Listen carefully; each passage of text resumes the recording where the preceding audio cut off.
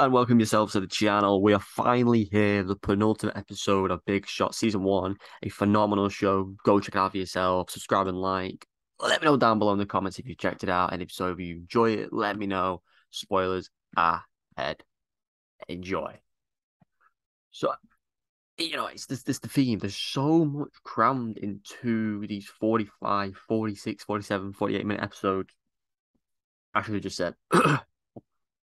these long episodes. Um, but they're expanding on what we know. They're expanding on, everything we've worked towards from episode one to this point. Him being a coach, him realizing one day he will leave to go back to college ball, and keeping this secret about going to the university in California, making up doctor's appointments, being distant from everybody, and ultimately just trying to get through everything, the theater performance, get through the last game, get through all these things before anyone finds out, then he can leave quietly. Because he still deep down cares about the team. He still wants to get everything done, get this team to D2 and get Holly as coach. He, again, has gone above and beyond everything. He's put everything in place. He has set everything into fashion, into motion, and to make sure these kids have the best future for them. When the kids at the theatre thing found out and he was like, they're all going to leave regardless. I don't know why they care so much about him staying in the long haul, you know, but it makes sense in some ways because if you reflect on um what Emma said at the end, and you think she made it very personal, putting everything lower than he wants to be the big dog, and he's putting friendship and relationships and the girls below all that, not intentionally because college is all he knows, and she's sort of saying you haven't learned anything this season, you haven't learned anything about compassion or being humanized or these people. And I loved how well the theatre performance came about because it was well put together. Her and Harp put a great performance on, and for it to end like that, pointing the sword at Corn and saying these things and having such an impactful quote to end the episode, leading into the finale. What is Marvin going to do? Because this entire episode, Holly's out of hospital. She has been rejected by the board. Marvin's going to do everything he can to get her at that head coach job. But ultimately, as well, he's questioning everything. Is this the right choice? What does Emma's best intentions have at heart? And aside from all that, step away from Marvin, you have what Destiny goes through. Her scenes with her mother. I think it's Keela Settle. I think that's her name from Greatest Showman. A wondrous, emotional, phenomenal scene between them two, delving deep into her not being her biological mother, but being the mother that's been there from day dot and cared every step of the way. And there's just so many emotional scenes in these episodes. I genuinely can't get enough of it.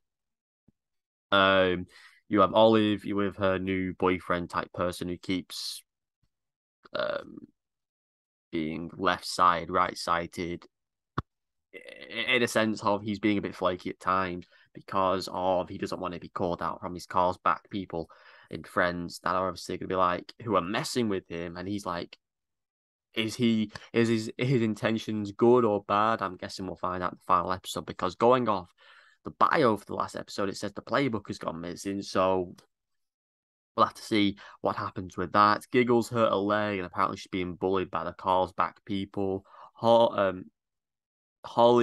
is offered the job at Carlsbad to replace the coach, McCarthy, who is, put a lot of damage over in the years, but she's got the best out of her. She can see the potential. She can see what she's capable of.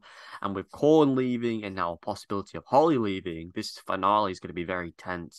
And the girls will be even further away from everything, They need the coaches in the game, and the only two coaches who are there have been appointed or approached by two different people. So the girls are going to feel even more lost. But ultimately, I do think I don't actually know what happens by the end. They'll get Carlsbad. I believe they'll beat McCarthy because they'll come together in this unity. Giggles will get over her anxieties against Carlsbad, and ultimately she will recover her leg, I think. Depends how long of a time skip, not time skip per se, but how long it's been since the theatre play. But yeah, so many good scenes, so many good moments. Emma's very, I want to say Emma's very forceful and demanding. She can't just let people be. She's very forceful. That's what I've not really said many issues with the show, but she's very in your face, and it can be annoying. She's very, if she doesn't get her way, she has to make it, happen. And she's a bully at times. She's very forceful. She demands too much stuff, and she's a bit annoying at times. But yeah, other than that, you had a bit of drama between the teachers and some of the kids. Um, will their loyalty last, or will it be regained in this finale? I'm pretty sure it will. I'm pretty sure it'll end up on a happy ever after. They'll get to D2. Um, and Emma won't leave, Corn won't leave, Holly won't leave, and they'll solidify Holly as the main coach. I'm pretty sure that's what'll happen, but all guesses could be wrong. But let's dive into the finale shortly. Hope you're enjoying the videos. Thanks for watching as always. Hit that subscribe button and await season 2, which will drop shortly after my episode 10 review. So thanks for watching as always. Leave your comments down below if you're enjoying it or if you're not enjoying it. And of course, any other requests you have, leave it in the comments and I'll get around to it at some point. Thanks for watching as always, and goodbye.